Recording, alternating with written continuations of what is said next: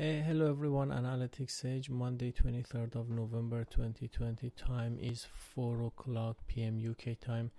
I'm giving an update on Euro USD. The last video I published, I draw a price trajectory and I mentioned I'm expecting the market to go back up and then crash. So this was the price trajectory I draw, and market kind of followed my idea, so it went back up to the price I expected and then crashed. But the question is, it gonna move the market down to this level as I expected or not?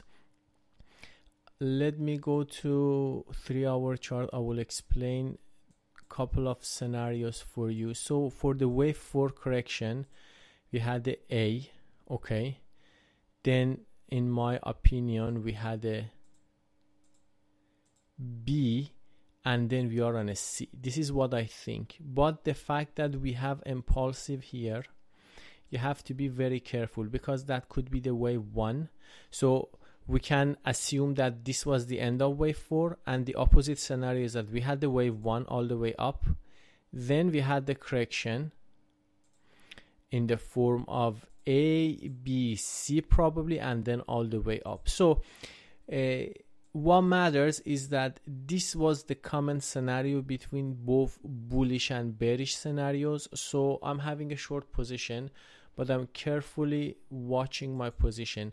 I can't confirm if the market is uptrend or downtrend until we break one of these levels. First, the top of the wave 5, 1.19.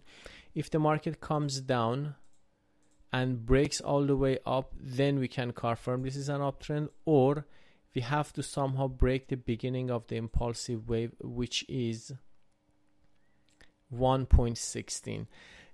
In between, we only can make prediction based on the structure of the correction or the structure of the new impulsive wave done. I will try to keep you updated if I find more evidence supporting uptrend or downtrend, but for now I'm expecting the market at least to get to this level, 1.1739.